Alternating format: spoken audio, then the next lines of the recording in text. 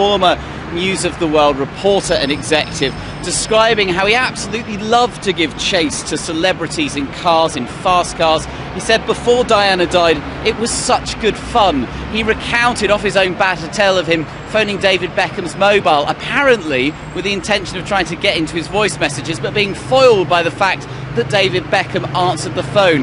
And he was asked what he thought about a very famous News of the World campaign to give people the right to know if paedophiles lived in their area, which led to civil disorder in Portsmouth. This was his response.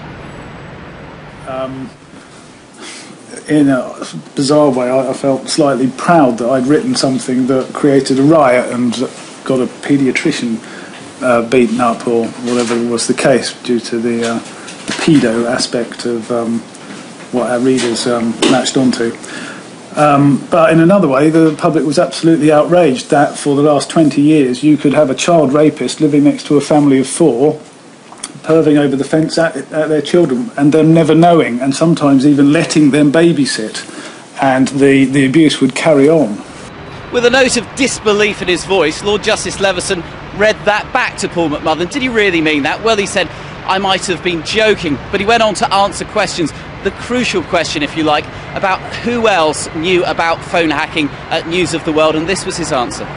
We did all these things for our editors, for Rebecca Brooks and for Andy Coulson, and I mean, you only have to read Andy Coulson's column in Bazaar, where it would just be written, you know, pop star A is leaving messages on pop star B's phone at 2 a.m. in the morning saying, I love you, shall we meet up for a drink? I mean, it was that blatant and obvious. I don't think anyone realised that anyone was committing a crime at the start.